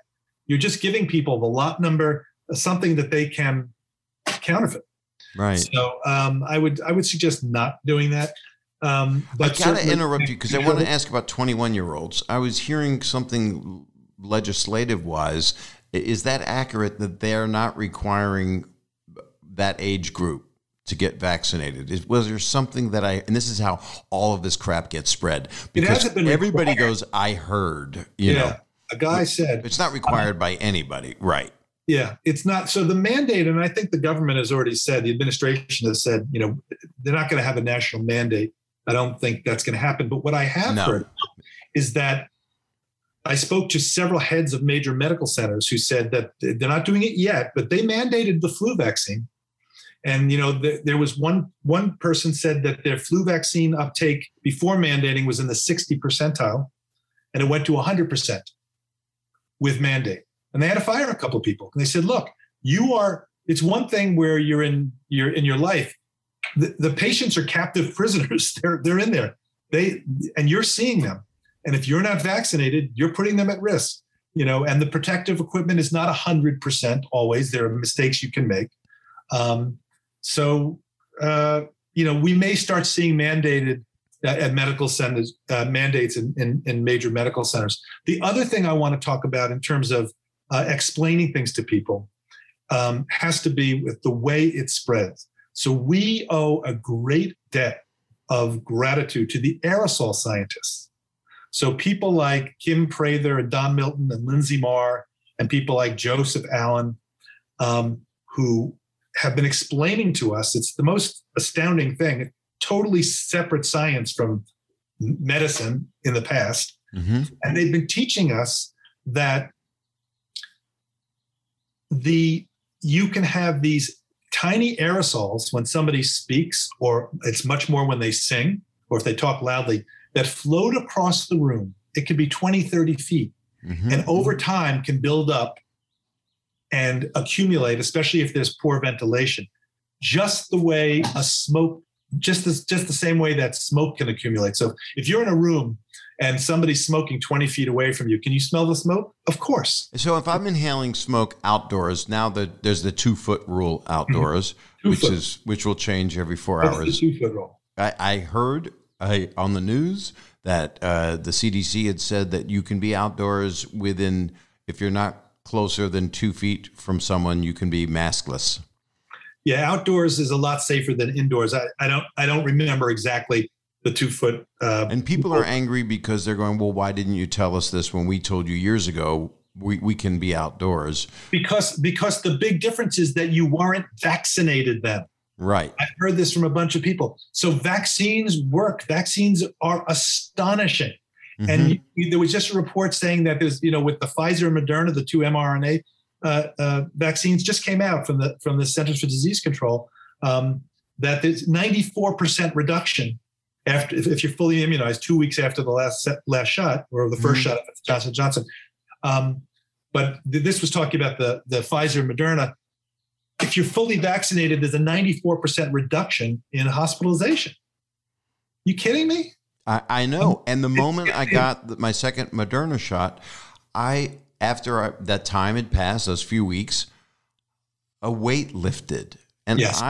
It's not neurosis. It is for some people extreme neurosis about the fear of the disease. But it really did change my life. I mean, I went to a supermarket yesterday with a mask on because some people are still a snuffleupagus and they're a foot away from me. Like, right, there's been no flu. The flu season's been no cold. I was looking at a cold. This is my proof to anybody about the mask thing. I get colds because I travel a lot. I'm on planes. I always would tour before pre-pandemic. And I would get 5 colds a year. I'd be on 3 Z-Packs a year. You're not supposed to be on that many. But I just did it because I don't like to be in pain or suffer or, oh, Bob, it's viral. Don't take the antibiotic. I'm taking the Z-Pack. I have by wearing masks. I'll talk you out of that later. I know. I want to talk to you about it because I got to stop taking all the meds. Antibiotic resistance. Anyway. Yeah, I know. But the truth of it is, with masks, I haven't had a cold in a year and a half. So I'm my own petri dish. I know that masks work because I didn't get a damn cold. It resonates with me when you say how relieved you were. I got very emotional. In fact, it was filmed for CBS News when I was getting my vaccine, and I turned afterwards and they asked me a question. I choked up because I saw it. It really surprised me. Although now that I think of it, it makes sense. Back last April, I was on the COVID wards at NYU Langone Health, where I'm a professor of medicine, and it was brutal. We didn't know what we were throwing the kitchen sink at it. I was with my colleague Mark Bachapin, who's the head of GI there, Dr. Mark Bachapin, great guy. And he said, John, forget about anything that you think you know. I mean, he didn't really mean that exactly, but he was saying basically, we don't know about this. We're learning every second something new. And people were dying left and right. It was extraordinarily upsetting to me. And the reason why I came on the wards, I didn't think I was going to be helping that much in terms of, here's my advice. But I really wanted to make sure that emotionally that the interns and the residents and the other clinicians and the people, the healthcare professionals, everybody, that they understood what an emotionally taxing and grueling time this was, and to be in touch with those emotions and to get help and to talk. And actually there is at NYU Langone Health, there actually is help, and there is outreach, which did not happen to me when I was an intern. The reason why it resonated so strongly was that I was an intern in March of 1981 when I saw the first case of HIV/AIDS at Columbia Presbyterian, where I was a resident. It was called GRID back then, gay-related immunodeficiency. And, I'm a newly minted doctor. I'm going to save lives. And then every single person for years with this diagnosis, AIDS, that I saw died. Every single one of them. I can tell you their name. I can tell you specific names. And then suddenly there were these amazing antiretroviral cocktails. and it got turned into a chronic illness, still devastating to many people, but it's not nothing. I mean, it's we need an HIV vaccine, and I don't mean to say that there's now a cure. It's just it got turned into a chronic illness. But fade out, fade in, and I'm watching The Normal Heart, which is a Larry Kramer play about that era. Right. And it was just a few years ago. And at the very end, there are actual pictures of real people who were part of that, who died. Mm-hmm. And the play ends, and everybody leaves, and I'm stuck in the seat, and I'm in tears. And Kate said, what's going on? I said, I think I have some form of PTSD for that era. And I realized we never talked about it. Mm-hmm. It was, we didn't get help, that's for sure. Nobody addressed it. It was sort of there and devastating, and then it was over. In terms of me, I went into private practice. And so I had the silhouette of that in my memory. And I came in and I spoke to people about it. And I think people are much more emotionally intelligent now about issues like that and about the importance of addressing them as they're going on. But, it's not just us doctors. I'm really worried right now as we head towards, hopefully, if everybody gets vaccinated in the United States, well, believe me, the world is still in for it for a while. Right. But as we return towards normal and are so eager for that to happen, don't forget what we've been through. I mean, I'm normally a very happy-go-lucky guy. I wake up in the morning with a bath. I've been feeling sad, in the last months. So it's just, how much can you? And I hate the mask, which rubs on my nose. It's the most uncomfortable, that's horrible. An N95 mask for me, so I come back with, marks on my nose, and right. It's upsetting. And my strap breaks all the time. Strap breaks. So, and I worry about kids with ACEs, adverse childhood events. We know that that's really important, what they go through. You see what they think normal is. I saw a video of a kid who was going to things on the street, a fire hydrant, a parking meter, whatever they could see, and pretending it was Purell, pretending it was hand sanitizer, because that's what she saw everybody else do, put their hand. So the sense of what normal is, of course, kids can adapt super quickly, but and then people at every stage, teenagers, anxiety and depression is up. People in their 20s whose careers were supposed to start taking off, actors who hit New York, ready to make their mark, and suddenly there's no acting. People that had places to work, all the restaurants, all of the public places, literally everything, psychologically, mental health is so deeply, it will always be affected. This hit the world. We will always, all generations, will be affected by this. We hear about smallpox, but this is 100 years that people will remember this. It's going to have a ripple effect. And we have to talk about how people of color were disproportionately affected by this, especially Black and Latinx. Mm-hmm. They were, 2 to 3 times more affected. Mortality was up. I know that's true because of my research with the Scleroderma Research Foundation, that those statistics are the same, that it is disproportionate with people of African descent and Latino. But it is that way with. Is it that way with a lot of autoimmune diseases as well? No, it's not. It's not having to do with. This has to do at its core, Bob, with structural inequities in our society when it comes to healthcare. I see. There's decreased access to care, decreased delivery of care.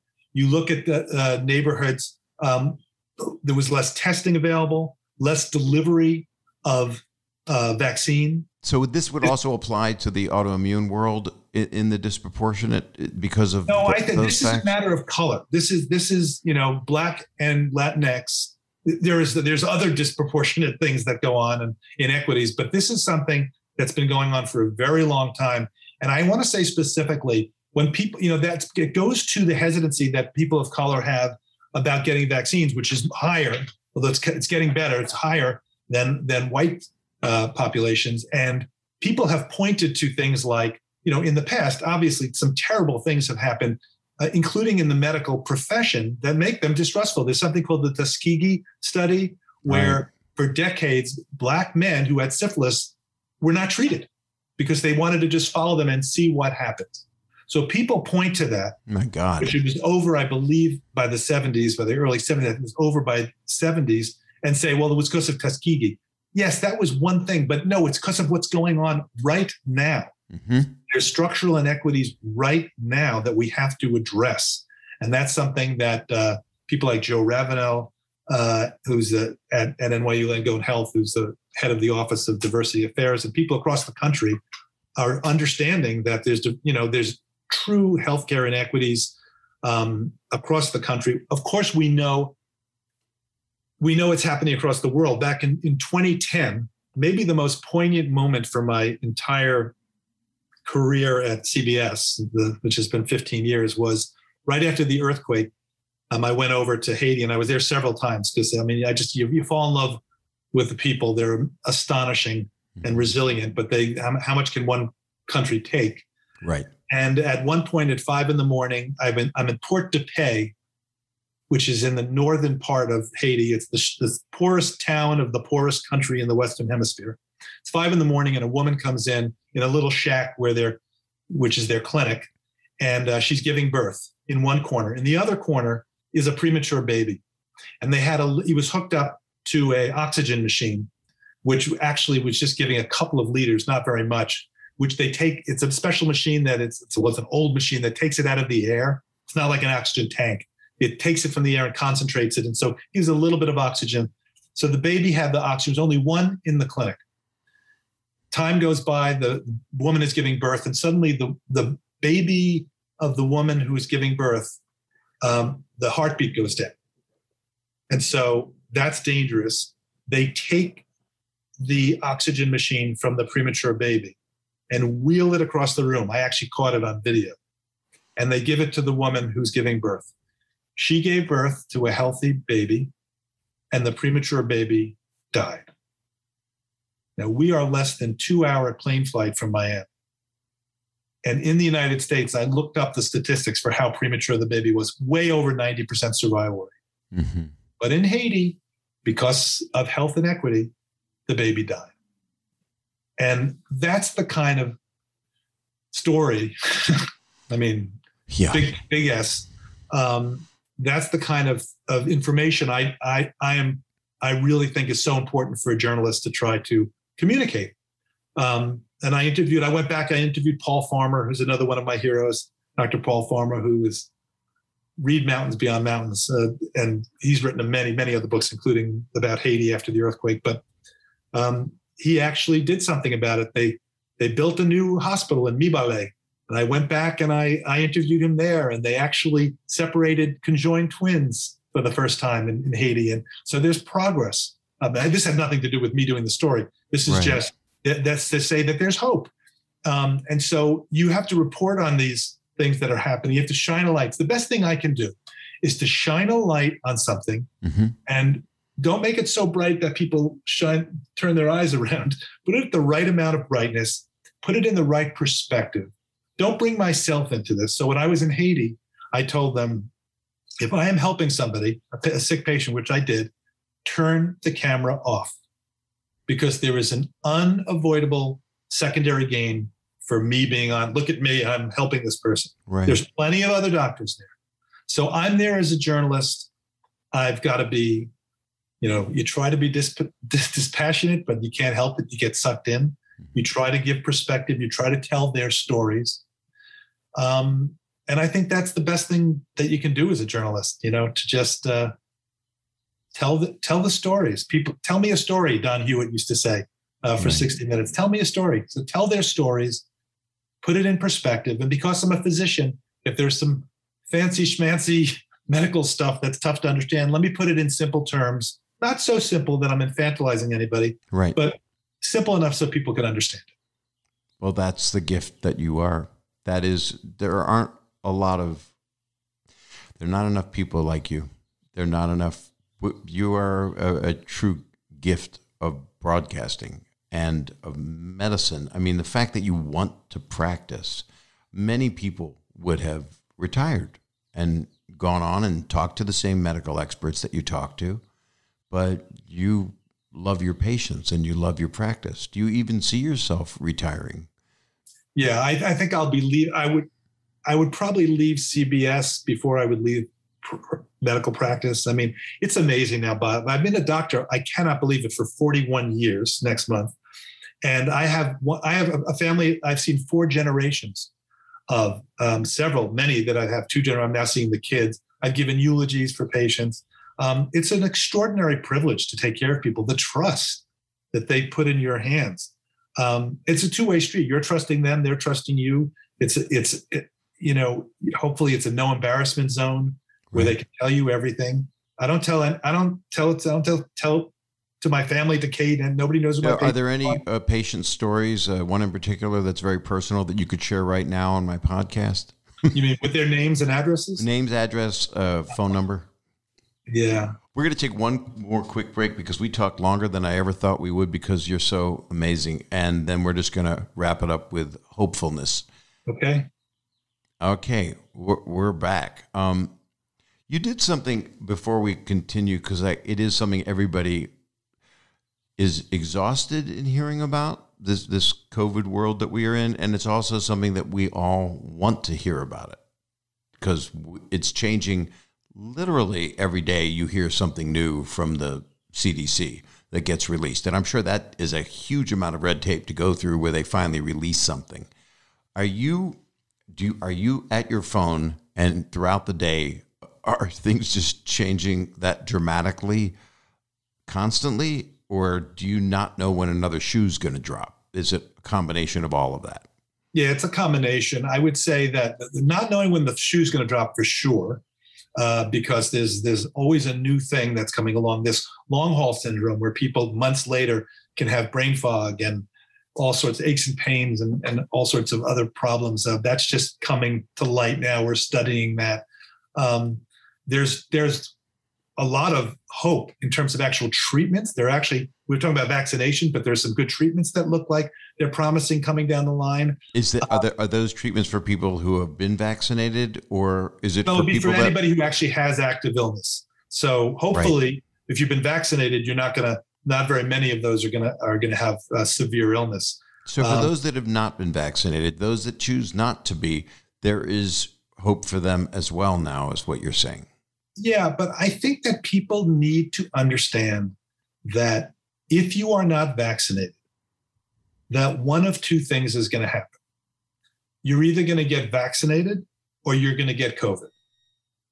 Because the reason why it's called a novel coronavirus is we have no immunity against it. Mm-hmm. So it's not going away. It's not going to be totally eradicated. It'll be around. You may be lucky and be in the middle of a herd that's protecting you.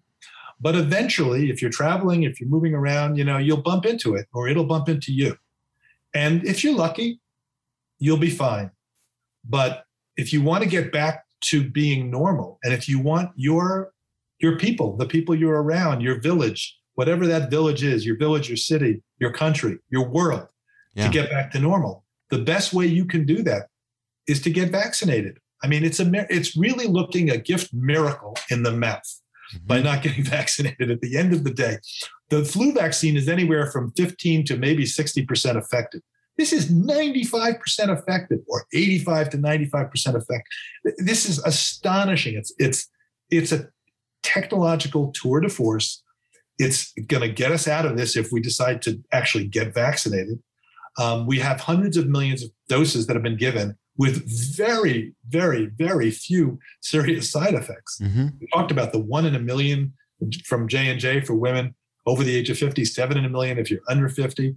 I mean, we know we haven't seen that at all with the Pfizer and Moderna. They all of them seem very safe. All of them seem to be able to right now take care of the variants, which we didn't talk about a lot. But eventually, this is our moment. We have a window in time now, window of opportunity to wipe it out. Because the more the virus multiplies, the more it has a chance to mutate. The more it has a chance to mutate, the more it has a chance to mutate into what's called a variant of concern. Because most of the mutations aren't going to do anything. It'll actually may be bad for the virus, and the virus can't survive.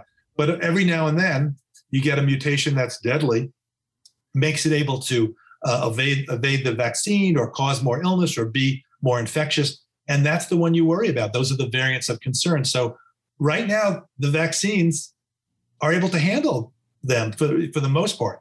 So this is the moment of opportunity. We have to just, as a community, all get together and get vaccinated. What about young people? What are the ages? Because I hear stats differently all the time. I have been told 21-year-olds don't need it, but they can carry it. I want to know that. I want people to hear. So Tony Fauci said this to me. I know I'm name dropping, but literally yesterday I spoke to him about this because I call him you don't have to be smart. You just have to know somebody smart. So before the State of the Union, I called Tony Fauci. I called, all my sources. And Tony said one of the things he's worried about is people saying, don't worry about the kids because, the kids don't get that sick. Yeah, they may not get that sick themselves, but they can carry it and infect somebody else. How do you get a 20-year-old, an 18-year-old? What would be the age that you want to give the vaccine to a young person? All of them. Children? Right now it's 12 to 15.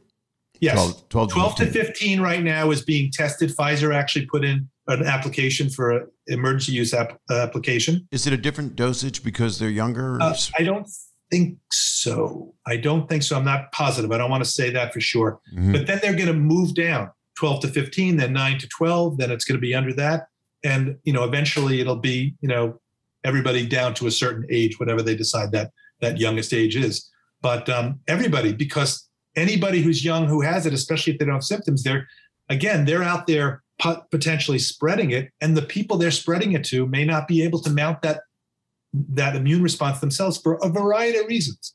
They were old and they got the vaccine, but the older you are, it may be harder for you to get a good immune response, a good antibody response, or they may be one of the 11 million people who have autoimmune diseases who are taking medication that suppresses their own immune system. And that means that when they get the vaccine, their own immune system is not able to make as robust an immune response, as robust an antibody response, so that you may have a sense of false confidence that, oh, I'm protected, I've got 2 vaccines, but you may not be. And in fact, what a lot of people are suggesting now is that if you have been vaccinated and you are somebody taking medicine that could suppress your immune system, go ahead and get antibody levels checked against the spike antibody.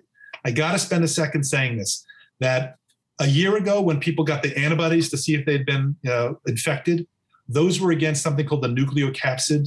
You don't have to remember that, but it was against a different part of the virus than what the vaccine is eliciting antibodies to. The vaccine elicits antibodies to the spike protein. So you have to, if you've been vaccinated, you want to see if it worked, you have to get antibodies to the spike protein check.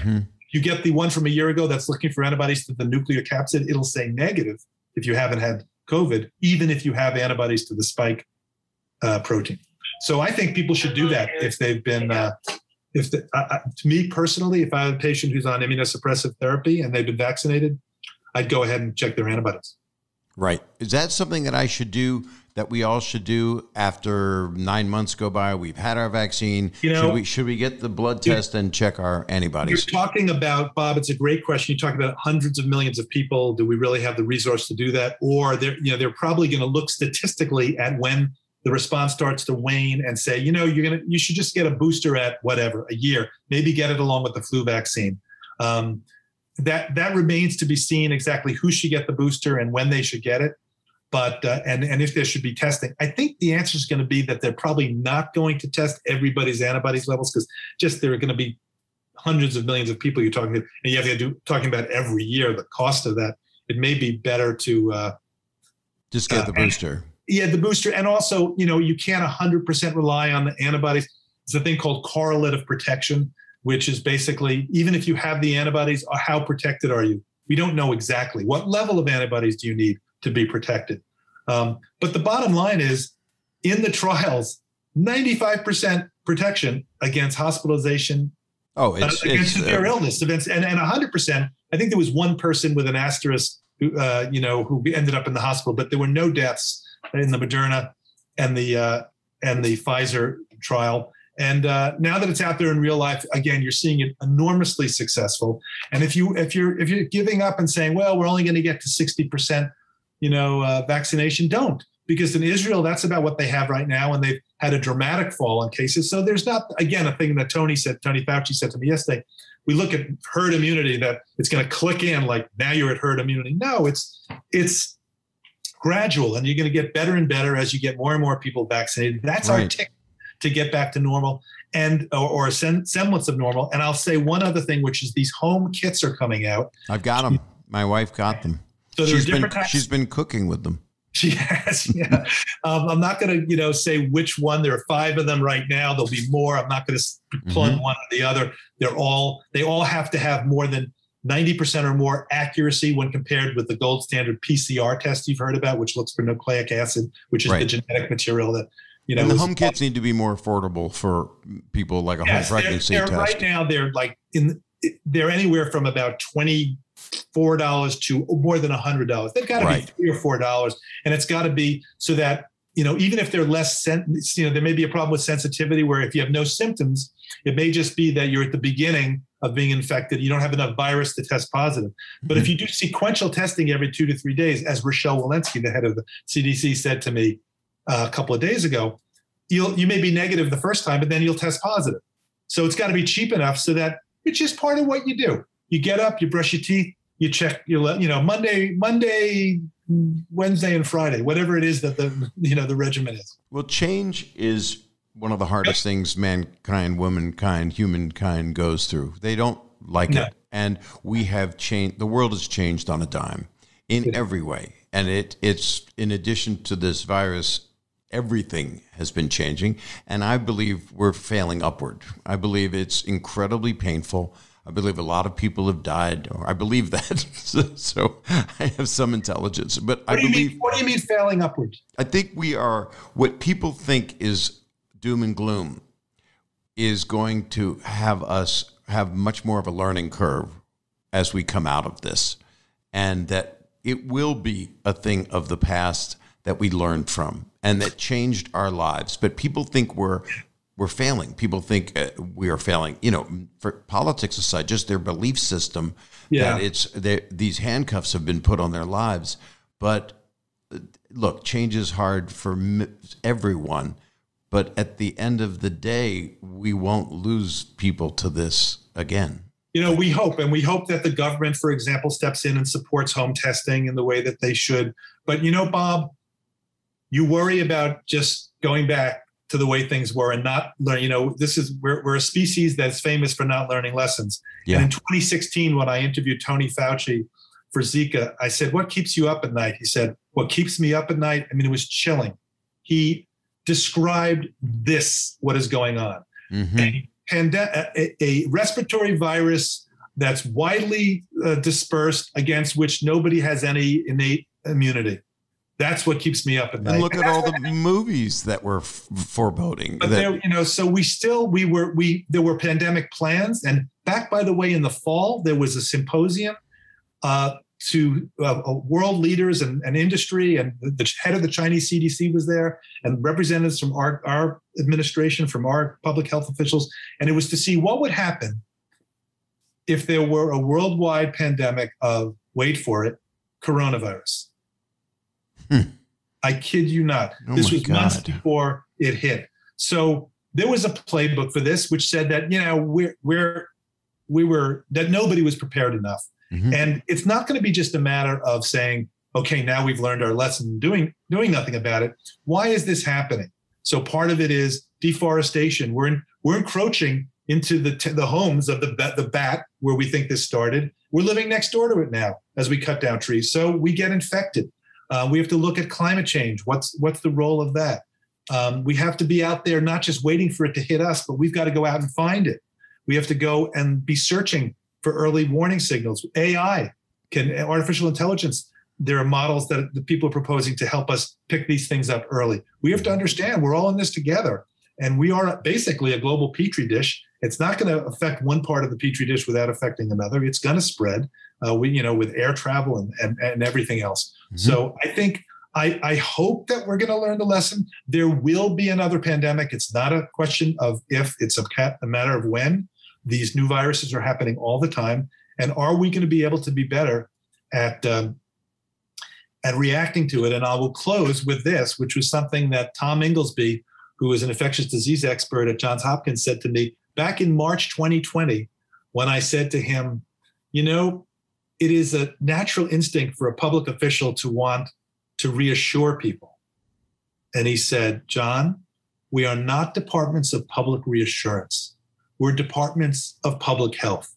And we went back and forth a little, and we came to basically the conclusion that, if you level with people, if you tell them the truth, the whole truth, the whole truth, and nothing but the truth, and they believe that, then even if the news that you're saying to them, even if the information is worrisome, the very process of leveling with them is reassuring. Yeah. And that should be a lesson that we learn and never forget, that we have to embrace science. We have to let our public health officials, our scientists be the one who are communicating these very nuanced and difficult messages that they've been training their whole lives for this. And when something like this happens again, and it will, the politicians step aside. They do the things that they're great at, like organizing the public industry academic partnership, the part of Operation Warp Speed that works so well, which is where they got industry together with academia and the public health people and the NIH, and they figured out how to make these and make the vaccine. But they bought the vaccine millions of doses at risk, even before they knew what worked. And they said, I remember Francis Collins was interviewing Fauci, and they said, well, what are you going to do if all these millions of doses, if it doesn't work? He goes, then we've lost money. But if it works, we've got millions of doses. We're not starting from zero. So that part of it works. So I think everybody's got to know what it is that they do well, and including government, which has a huge role and did do some very good things about this. We slipped up in terms of testing. And finally, we have to have a national strategy. So what we had during a lot of the pandemic was we had, more than 50 different game plans, better than being one. Every state had one, and territories. Imagine you had a football game, Bob, and you had 50 coaches. And five assistant coaches, and everybody has a different game plan, and then they're calling audibles.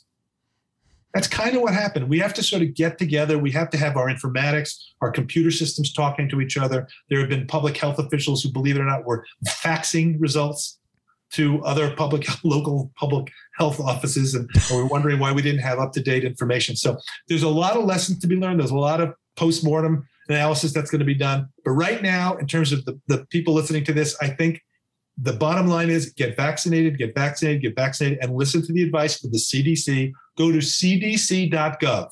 There's a lot of great information, cdc.gov. And whenever I have a question, I Google it, space CDC. Let's go to what they say first. And there's a lot of references and it's updated literally throughout the day. It's updated every day. And we're right now they've got control of their website again. There was a moment where some political things were happening, and there was some influence on what was on the website. That we believe is over. Right. I'm optimistic. I'm cautiously optimistic, but this is not a time to have a false sense of security. We gotta finish this. We have to follow through. We have to follow through and get as many people vaccinated as we can, and also get the information out, which is what you do so beautifully. I'm thanking you on behalf of everybody who rely on intelligent reporting, information, medical knowledge. You are so appreciated, and I know this because I talk to a lot of people and you're just doing something really, really special, Jon. You're a very special man, and you're doing something for everyone. And I just am so thankful of everything that you've done through all of this, because you've been one of my reassurances. And I think people can really know that we are fortunate that we're coming through this, and you are the best messenger practitioner and you care about human beings so much. And I just love you for it. So, well, thanks. That's beyond kind to say. And I read it. I read it off a prompter. Well, it was exactly, but I had written something different. Yeah, I changed a couple things you told me to say.